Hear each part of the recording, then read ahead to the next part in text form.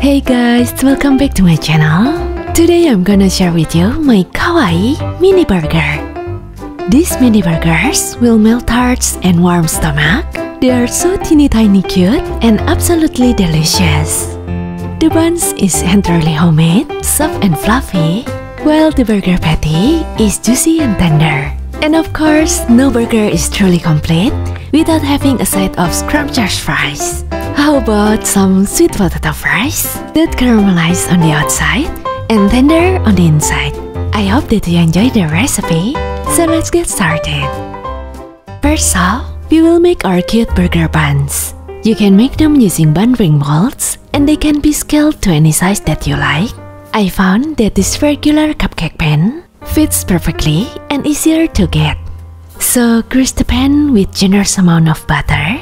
And for the dough, simply combine the flour, instant yeast, sugar, and milk powder. I highly recommend adding the salt last to make sure that it doesn't come into direct contact with the yeast. Then I will pour some water into the mixture. Ice water slows down the fermentation, so you have more time to decorate our lovely buns. Don't knead the dough at this time. Just mix water and flour mixture until it forms a cohesive ball. And then cover and let the dough rest for about 10 minutes. After 10 minutes, you can feel that the dough become more stretchy and pliable.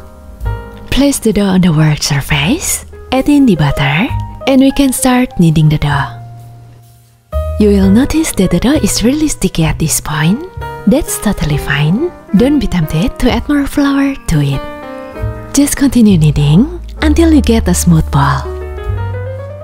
If you can stretch the dough into a thin persistent membrane without breaking it, that means the gluten is well developed and your dough is done.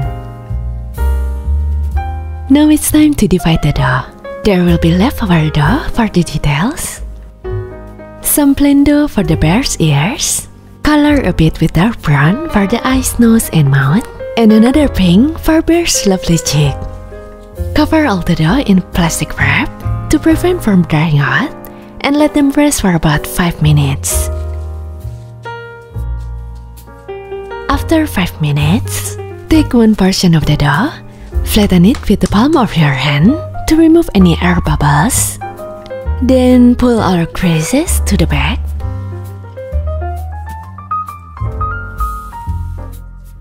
Place it on the work surface and then roll and shape it into a smooth ball. Continue with the rest dough.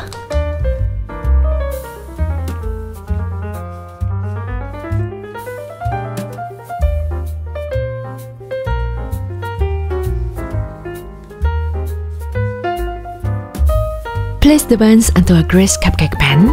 Cover it with a kitchen towel and let them half-proof for about 20 to 30 minutes.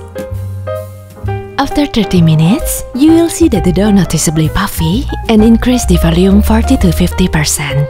If you see from the sides, the top of the dough is more or less parallel with the top surface of the pan. I will start adding the details now. Roll some plain dough for the bear's ears.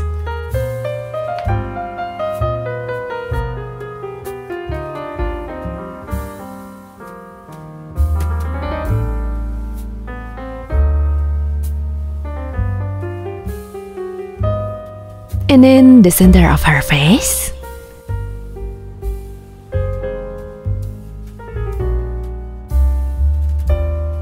Using some dark brown dough to create the inner part of the ears.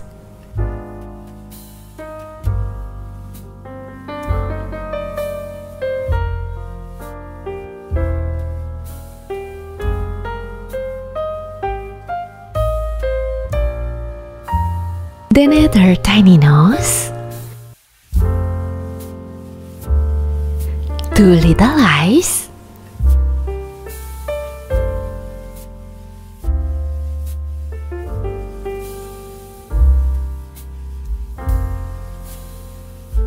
her beautiful smile,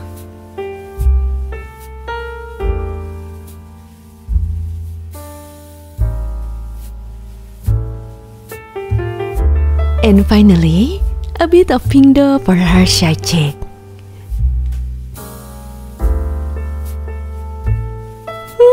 So kawaii.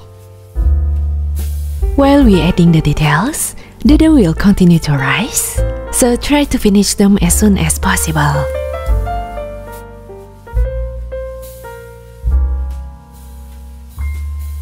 After finished with all the details, you can check whether the bun is foolproof.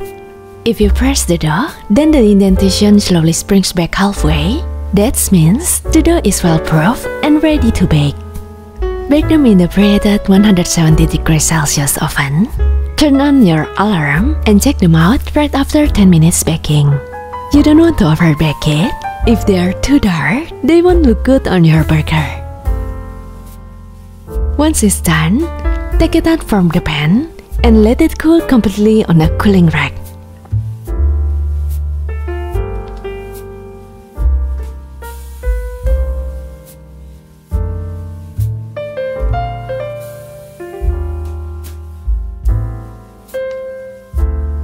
While our cutie is chilling out, we can continue with our sweet potato fries. Preheat your oven to 260 degrees Celsius. I prefer to leave the skin on because I love the extra texture and it's packed with vitamin A and fiber. And if you leave the skin on, make sure that you wash and scrub them well before you cutting or cooking it. Pat them dry. Is it up to you how chunky you want the fries to be? I like my sweet potato fries to be crispy, so as you can see, I cut them pretty thin.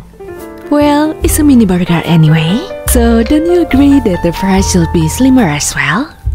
And as for the seasoning, you can keep it simple or even add more flavors with spices. A pinch of curry powder, garlic and cayenne pepper will be a nice touch. And before you toss the sweet potatoes with all the spices, whisk the egg whites until foamy. Add a bit of vegetable oil and coat the fries. This egg whites mixture acts as a binding agent, so all the spices will stick well to the fries.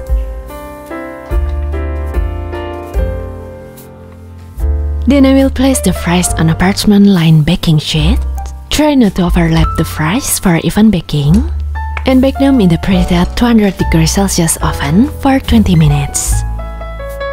After 20 minutes, flip the fries, return to the oven, and bake it for another 15 to 20 minutes. The browner they are, the crispier they will be. But if they get really dark, they will be a bit hard because of the natural sugar of the sweet potatoes caramelizing. Ovens may vary, so watch carefully. In the meanwhile, let's prepare our little patty. Simply season ground beef with all the ingredients.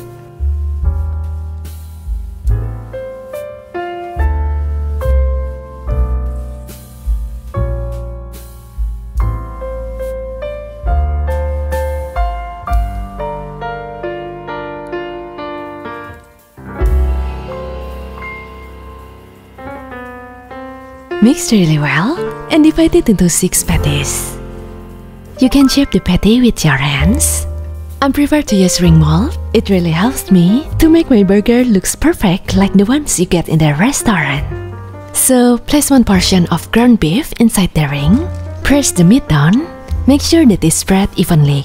Some people use a lid from jar as a mold. Just make sure that you find a lid that is slightly bigger than the size of your burger bun.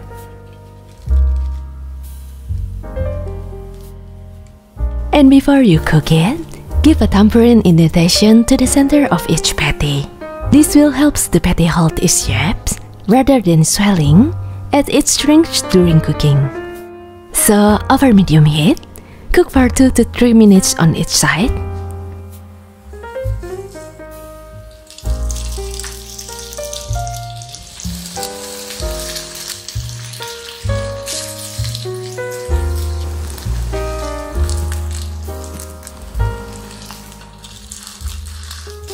The best way to tell when it's done is by using a thermometer without splitting in the middle.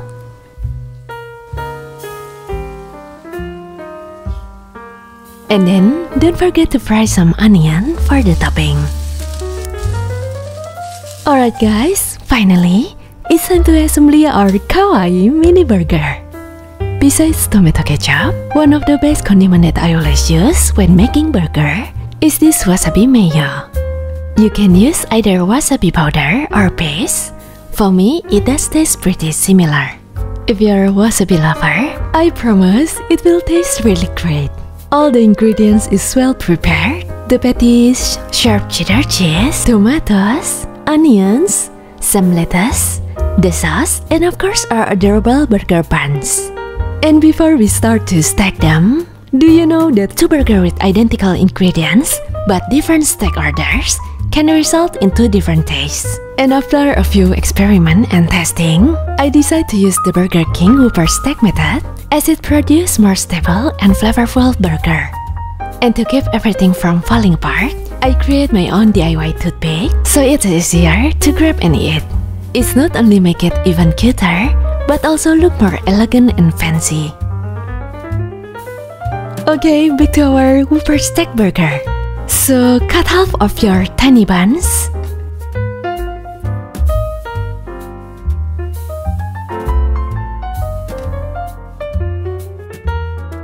Place the juicy patty on top. Then a piece of chopped cheddar cheese, along with tomato ketchup, some grilled onion, a slice of tomato, a bunch of fresh lettuce, my beautiful wasabi sauce, the cute teddy bear head, and finally, secure it with her pretty hair ribbon. Oh, look how cute they are! They look not only delicious, but also so sweet. I'm sure that everyone, and especially kids, will love it so much. They're perfect to serve up at a party or just a snack for your loved ones.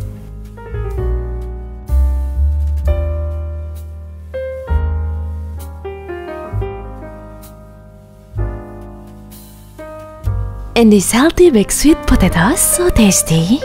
I love it so much. It was the perfect combination of heat and sweet. And how about some cold beer for adults?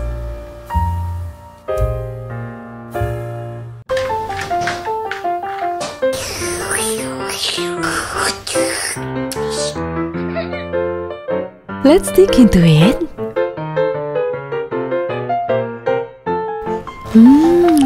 The buns is really soft with juicy patty inside and all delicious toppings and sauce. So yummy. Alright guys, I hope that you give them a try. They are really a lot of fun to put together. Thank you so much for watching. Take care guys. Love you all so much. Bye everyone.